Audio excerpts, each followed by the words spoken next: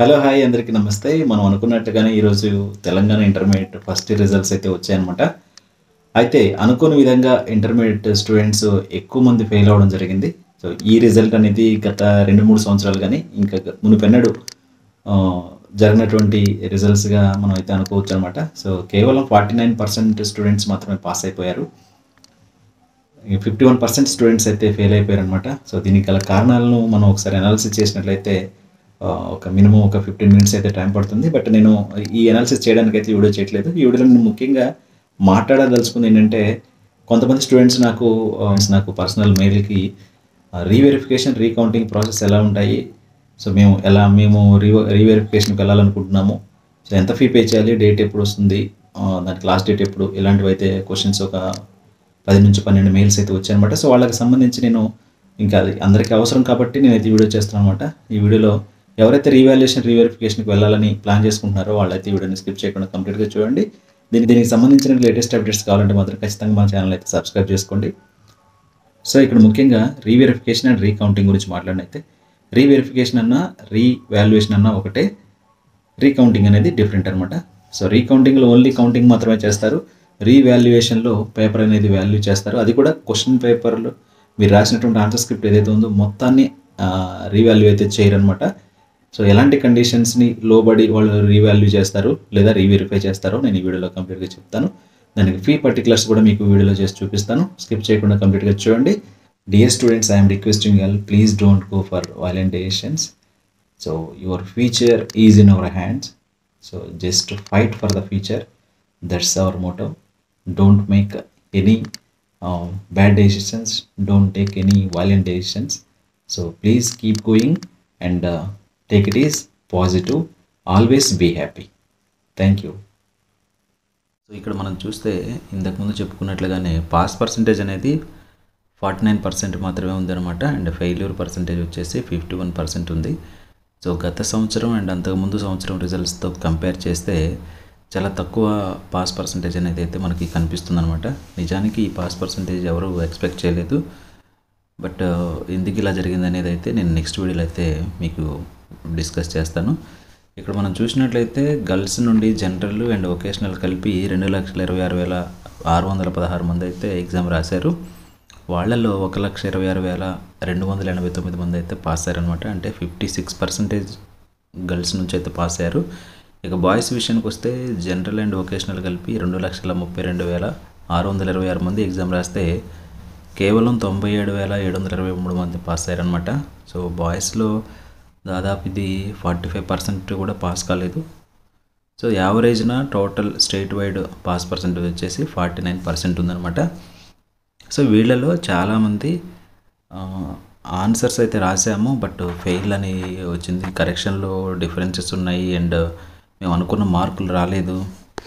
Pass అవుదాం అనుకున్న subject fail అయ్యాము, ఫెయిల్ అవుతాం లేదా తక్కువ మార్కులు వస్తాయి అనుకున్న సబ్జెక్ట్లో ఎక్కువ మార్కులు వచ్చాయి అండ్ పాస్ అయ్యాము. సో ఇలాంటి డౌట్స్ అయితే ఉన్నాయన్నమాట. సో వీటి కోసం రీకౌంటింగ్ అండ్ అలాగే రీవాల్యుయేషన్, రీవెరిఫికేషన్. సో ఇక్కడ రీకౌంటింగ్ అంటే ఏంటి, రీవెరిఫికేషన్ ఎలా చేస్తారు అనేది అయితే ఈ వీడియోలో నేను చెప్తాను. స్కిప్ చేయకుండా కంప్లీట్గా చూడండి. ముందుగా మనం చూసినట్లయితే రీవెరిఫికేషన్ గురించి మాట్లాడుకుందాం. రీవెరిఫికేషన్ అన్నా రీవాల్యుయేషన్ అన్నా ఒకటే. సో రీవెరిఫికేషన్కి అప్లై చేసుకున్న స్టూడెంట్స్ యొక్క ఆన్సర్ స్క్రిప్ట్ని తర్వాత అక్కడ ఉన్నటువంటి బోర్డ్ ఆఫ్ ఇంటర్మీడియట్ కొంతమంది ఎక్స్పర్ట్ని అయితే పిలిచి ఆ రీవెరిఫికేషను అండ్ అలాగే రీకౌంటింగ్ పెట్టించుకున్నటువంటి పేపర్స్ని వాళ్ళతో కరెక్షన్ చేపిస్తారనమాట.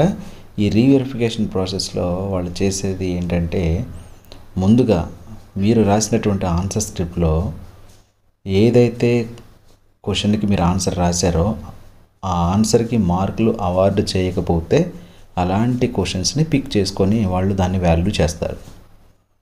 అలాగే సెకండ్ది వచ్చేసి, ఏదైతే క్వశ్చన్కి మీరు ఆన్సర్ రాస్తే 0 మార్క్స్ అవార్డు చేశారో ఆ 0 మార్క్స్ ఎందుకు అవార్డు చేశారని ఒకసారి అయితే వెరిఫై చేస్తారు.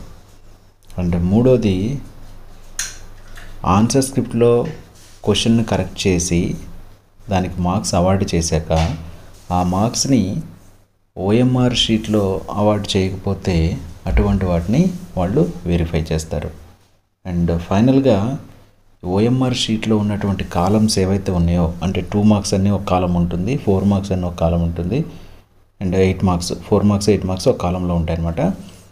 సో వీటికి సంబంధించినటువంటి ఏవైనా ఈ టోటలింగ్ ఉంటే, తేడాలు ఉంటే అలాంటివి వెరిఫై చేస్తారు.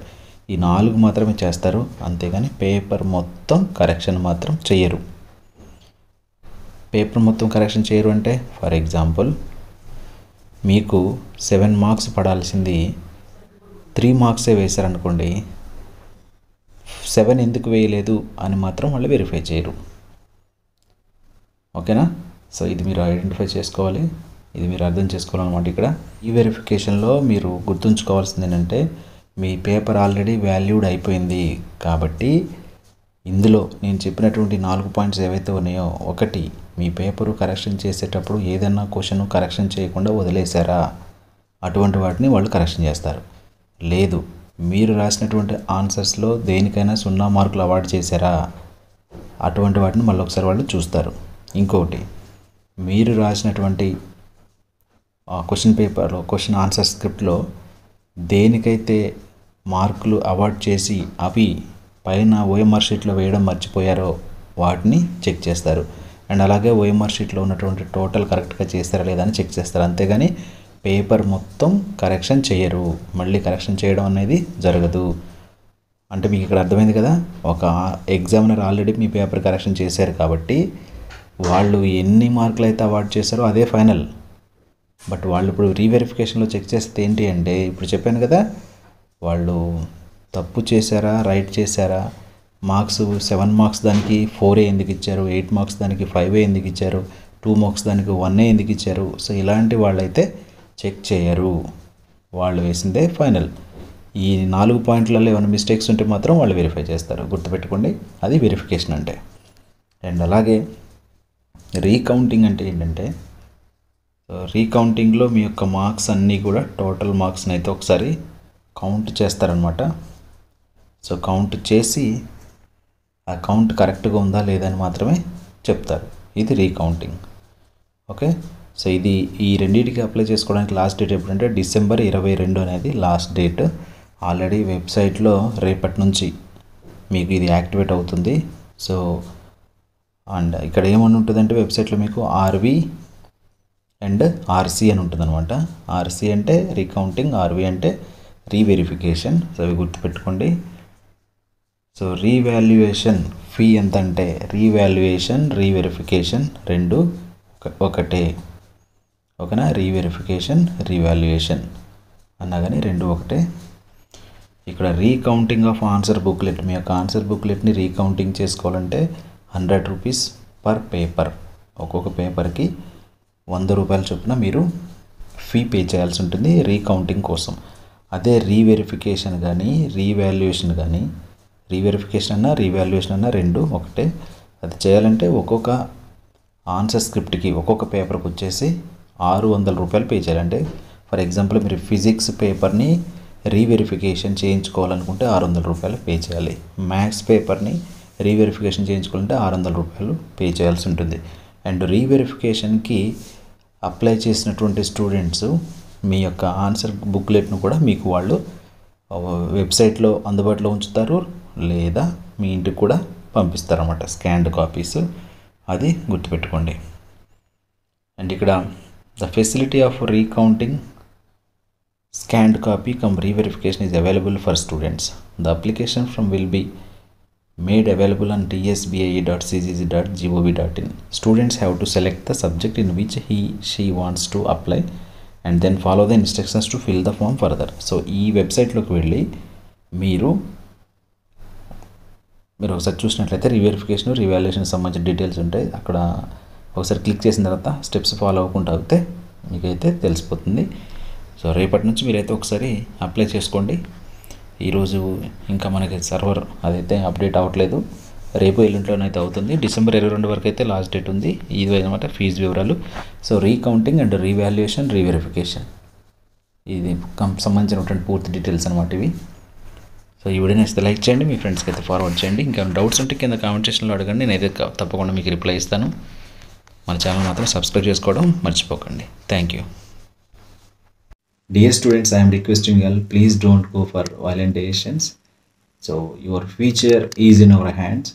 So just to fight for the future. That's our motto. Don't make any bad decisions. Don't take any violent decisions. So please keep going and take it as positive. Always be happy. Thank you.